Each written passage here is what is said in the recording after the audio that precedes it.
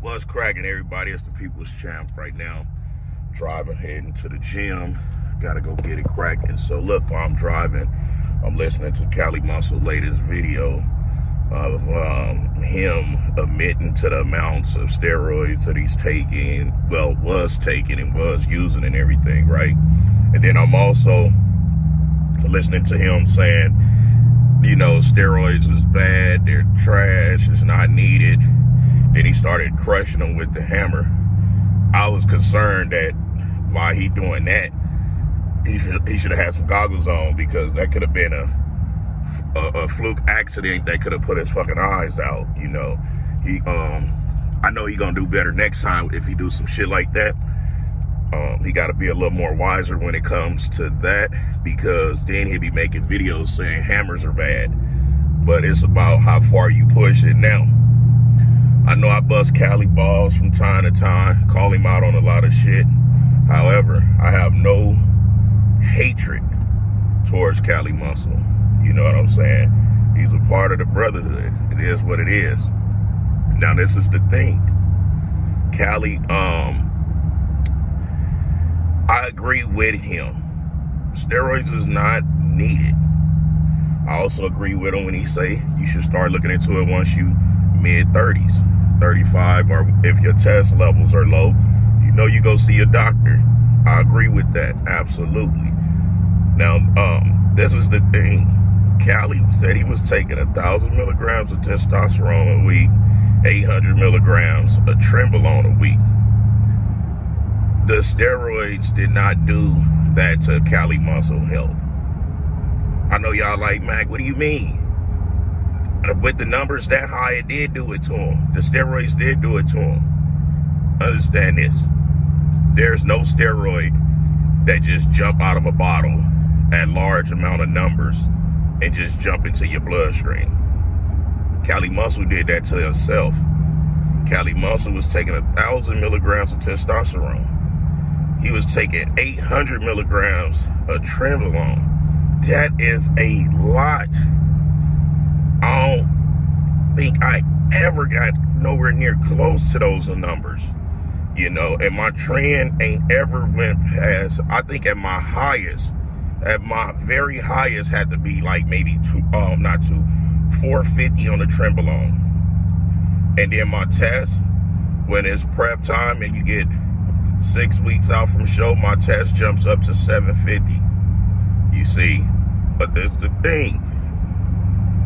The reason why Cali has such a bad experience with these steroids is because he had no governor on his shit. He took the governor off, meaning he was doing the high amount of numbers that, hell, the old school pros used to do. Because now in today's time, there's nobody great like that doing this, because every time I listen to him, I always think like, well, Dexter and a few other guys compete in their 50s, running his gear, no health issues, no health scares, other than the obsessive eating to where it like messes with their stomach at times. Now, I'm glad that Cali realized that by him taking all of that shit, that it wasn't worth it, because his numbers was too high. Eventually, it could have been a fatality. Cali Muscle could have potentially ended his life off of the trend alone. Off of Trenbolone, that could have ended his life. I know he had to be the most irritable person there was.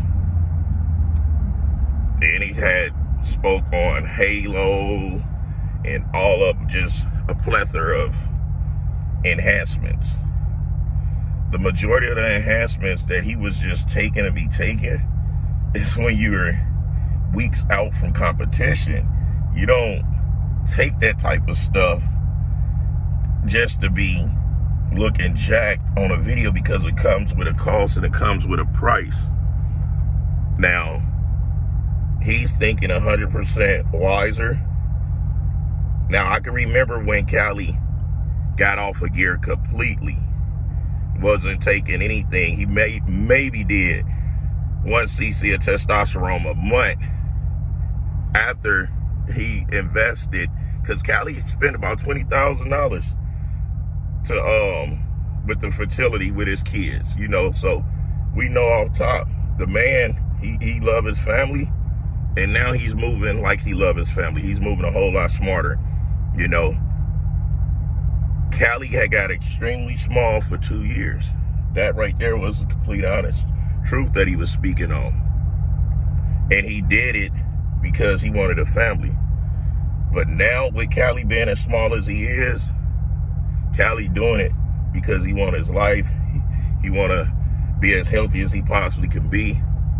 I tip my hat off to that dude for that, because that's what it's all about, you know, because, you know, people tell you to take so much and tell you to do this and that because some people really don't mean well by you. They want to see you blow your shit apart, because when you have raw talent, some of those know that you can become a threat and they want to end your career. Now, what I do wish, I wish Cali would have had the opportunity to turn pro. And the reason why I say that is because he had all the potentials in the world to be a pro bodybuilder. I'm not saying he'd have been the best professional bodybuilder, but he had all the tools to be a pro bodybuilder. He had the heart, he had the drive, he had all the tools to pull it off. Unfortunately, after the 2015-16 competition, something clicked to where that he lost the passion for it. And it was a gift and a curse, because if he would have pushed his body further again, he probably would have potentially messed his health up completely, or could have killed himself. And that was around the time when he was ready for a family. So those of you that have not seen Cali video, go check it out. Go check it out. He been as honest as possible in that video. The stuff that he's saying is outrageous. I know a lot of you guys think every bodybuilder or everybody that competed used those large amount of testosterone and Trenbolone and Primo and Master, like, and Halo. Like, not every bodybuilder do that.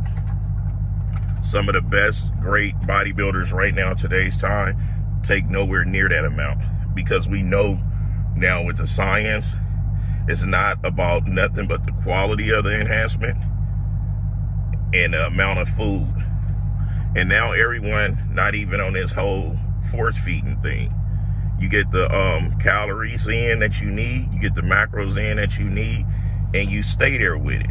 It's not so much about force feeding anymore, because that's where all the extended guts came from, the wide waist lines came from, and everything. So I don't know, I'm about to get ready to go inside this gym. I just pulled up to Urban Iron in Fontana, California, where I'll be piping. If any of you out here in this IE area, I got complimentary guest pass. Y'all can come work out with Mac Truck. I only got 7 of them. I'll be willing to let y'all jump in my routine with me, put your body through intense training, not to kill you, but to let you know how us pros go at it.